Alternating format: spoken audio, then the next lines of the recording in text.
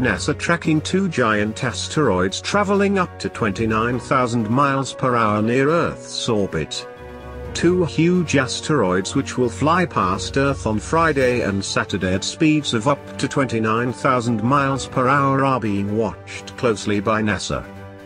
NASA has detected two asteroids which are headed towards Earth at speeds of up to 29,000 miles per hour.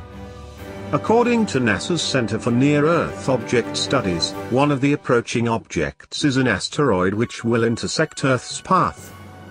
The first space rock is expected to visit our planet's path on Friday and is called 2020 GR2.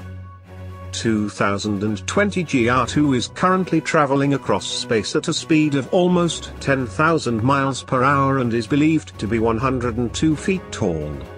The asteroid is an Apollo asteroid as it follows a wide orbit around the Sun. It will not intersect Earth's orbit this time, but it does flies close to our planet during some visits.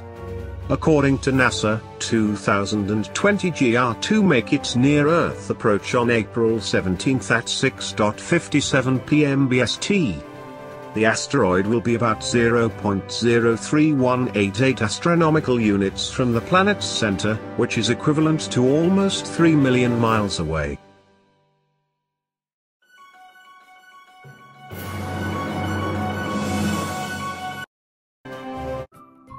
Thank you for watching.